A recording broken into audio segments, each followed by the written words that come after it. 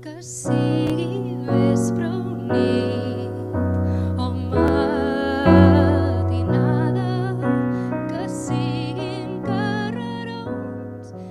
Benvingudes, benvinguts a aquesta gala de lliurament dels Premis Dona TIC 2020. És un acte organitzat pel Departament de Polítiques Digitals i Administració Pública de la Generalitat de Catalunya. El que estem vivint ens ha fet veure que la societat digital en la que vivim té més importància del que segurament molts ens pensaven. La guanyadora de la categoria estudiant TIC universitària és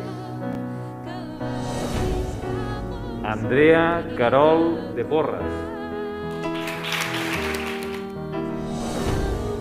L'Agnès Malé Cabarró.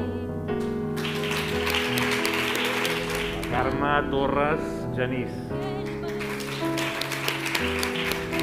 L'associació Espiral, Educació i Tecnologia pel programa Technovation Girls. Marta Guardiola Garcia.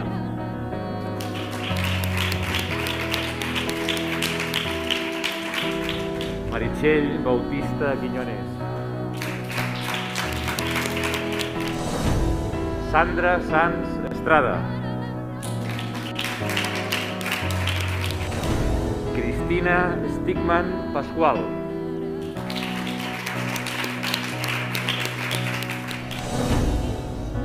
Verònica Boldón Canedo.